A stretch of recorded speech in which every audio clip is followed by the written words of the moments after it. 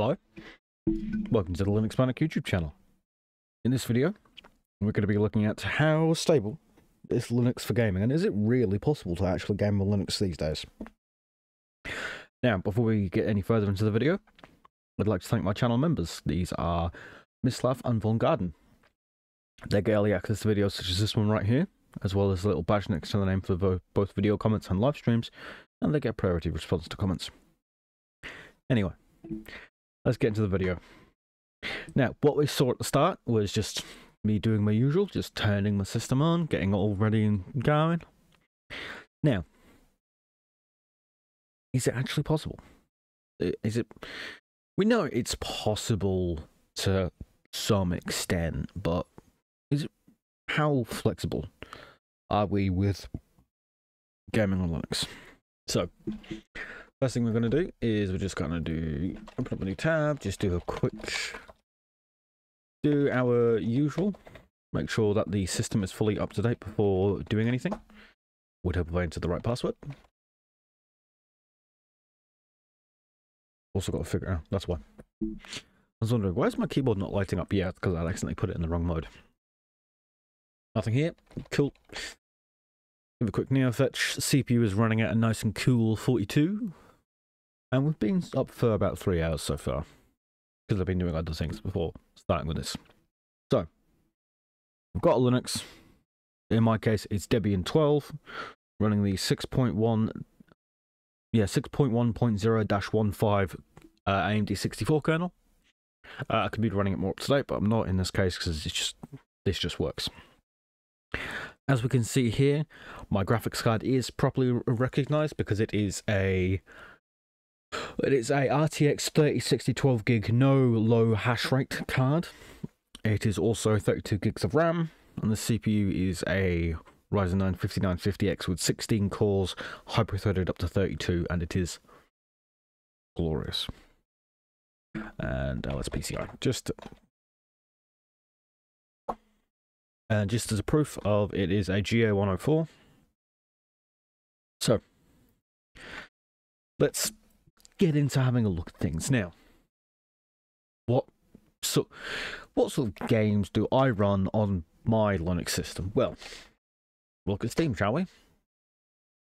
Now, what I have on my system will vary from yours, because what's the likelihood we play the exact same games?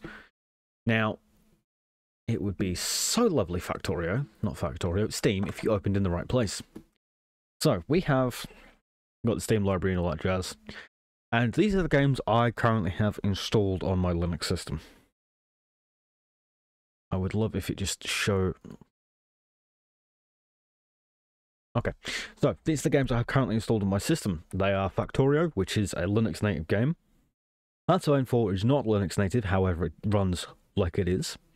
Same for Jalopy, same for RimWorld. I play a lot of RimWorld, as you may or may not know, as we can see by the hours here. There is also, again, Factorio. I don't know why that's in the VR category. I may have done something weird with that. I don't know. Tetris Effect Connected. This is not a Linux supported game at all. However, it runs just fine. No issues at all, and it runs really well with the controller. Game Dev Tycoon, not a Linux native, but it runs as it is. Runs as it's like a Linux native. Same for Just Cause 3. OpenTTD is Linux native, if memory serves me correct. I love it anyway. Prison Architect is not, but it's a good game.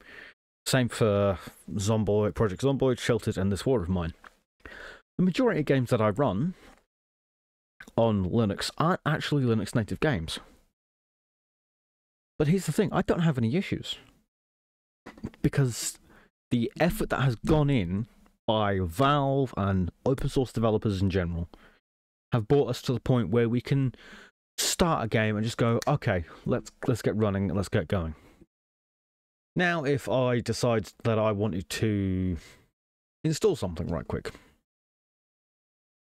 and let's decide we decided that we wanted to install just a small game, as it were. as we can see, we've got scheduled updates. We've got, as we can see, scheduled updates for Proton 6.3, 9.0, and Common Reworks Distributable. That's because I have various different games that run using various different versions of Proton. Now, I live on the edge, and I run with Proton Experimental just because, and it runs fine. There are a few games that I have run into that don't work fine at all. That don't work at all, no matter what version of Proton you're using. And one of them would be Cyberpunk. When I tried getting Cyberpunk to work, it did not want to work. Didn't want to know. Which is a shame, but there we go. Like, it's a problem. We'll install the game. As we can see here, it's not supposed to run at all. And we'll do it from the start. So, properties, compatibility, forced use, and then just leave it at Proton Experimental. Install, yep. And then we'll just watch it. The difference that I have found between Steam, Linux, and Steam Windows, and Steam macOS, because I've used Steam on all three of them, is, for some reason, entirely unbeknownst to me, Steam on Linux has a higher maintained download speed. Where with Windows, it's just peaky up and down, peaky up and down, peaky up and down. Oops, sorry. Constantly peaky up and down. It doesn't really want to work. It doesn't really try and peak out your networking interface or anything like that. But with Linux, if I say download a 70 gigabyte game, it will try and stay like that for high speed possible, for as long as possible. Now, admittedly, somewhere there is a cache server or two somewhere in the Steam interface, the Valve infrastructure, that make it go. Whoa. And by the way, if you haven't noticed, Valve released Steam. Aha. Yes. Will this game work? Well, let's have a find out, shall we? I have done, as you can see here, I've done absolutely no adulteration, nothing at all. It is just straight on. And that will be the shaders pre-caching. And then, hopefully...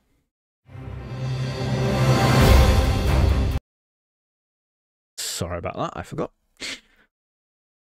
I am just gonna turn this down for myself. There we go. But, instant. No hassle, no any of this. It's just straight up. In the door, punched it in, it's working. Now, we will just quickly click that. And that's throwing hissy, but either way, it's the fact that you can just install a game and go, thank you very much. Now, is this specific to only Linux? Well, to only Steam? No, it is not. We look at Heroic, which is opened on the wrong monitor, because apparently my left-hand side one is not brilliant. I have to quickly log into Epic, and I've got to remember my own bloody password for this one.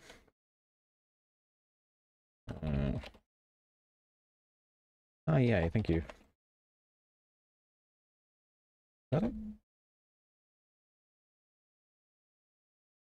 Yes, it is good. Right. I've just got to quickly feed it an authenticator code. It's always, remember folks, if you are not using two-factor authentication, what are you doing? Trust me, you need the two-factor. I have made the mistake of not having two-factor and got myself locked out of things, which is hilarious. But once we've logged in, Heroic. Here's the Heroic launcher. You know how fast, you know how quick that was for me to log in? It was like that. Practically, it was quicker. It took me more time to open up the phone, get to the authenticator than it did to log in. Insanity. So, just to prove the point of downloading things on Linux is significantly better than downloading them on Windows. Detroit Become Human. It is a large game. As we can see here, 48 gigabyte download size. It's not small by any comparison. And then we'll just watch this. Now, if you ask me, Is that pretty good? The answer is, yeah, that's bloody good. Because if I open system monitor, there we go.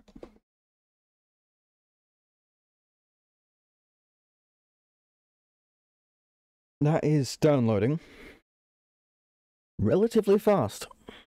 Again, Epic Games download a bit slower anyway, but that's because that's how Epic is. But it's just constant, faster, more stable, and there's no issues at all.